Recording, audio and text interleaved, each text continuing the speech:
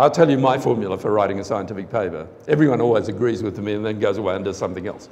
The first thing you do is you put your data set together, your results, okay? So you've been doing these experiments and you've done these experiments because you started with a particular idea, then maybe that idea didn't quite work out, but it took you somewhere interesting and so forth and so on.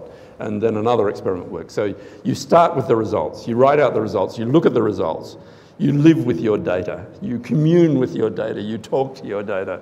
Your flatmate may think you're mad, but then after you've sort of tried to work out what the results say, you actually write the results section. Then the next thing you might write is the discussion. And you're not discussing the whole of science, you're discussing your results. You're discussing why those results are important, what you think they tell you, okay? Oh, you've already written the methods, that's the most boring part. Yeah, that's really dull, but you've got to write it, and it's got to be reasonably okay. Okay, then you might write the abstract. And then the very last thing you write is the introduction, which says why you did the experiments.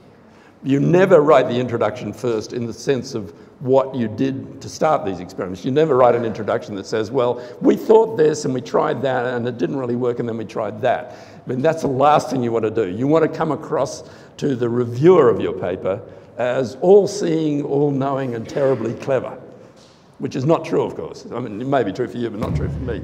And basically, so you've got your results, you've got your discussion, you've got your abstract written, then you write your introduction saying why you might have done those experiments to get those results, but as though that's why you did it that way. Okay, so you introduce what it is you want to say.